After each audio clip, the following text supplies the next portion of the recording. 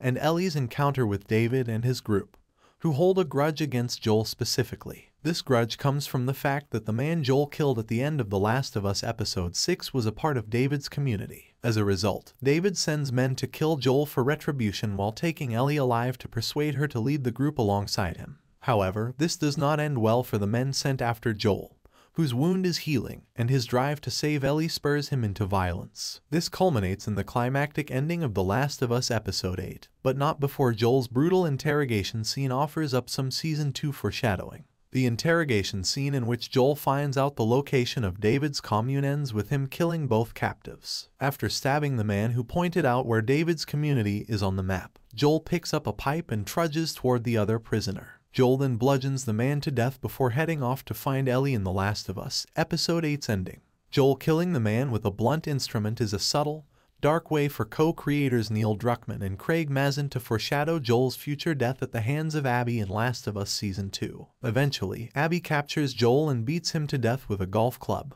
The similar method of Joel murdering the man from David's group, that being with a blunt instrument, has to be intentional in that the sequence will be reversed in the harrowing scene featuring Joel, Abby, and Ellie in Last of Us Season 2. Now if you guys enjoyed these videos and found them interesting, please show your support by hitting the thumb up button, subscribing to our channel, and turning on the notifications bell so that you can keep to date with our content releases. Also, leave your question and thoughts below. So thanks for watching and I will see you in the next videos.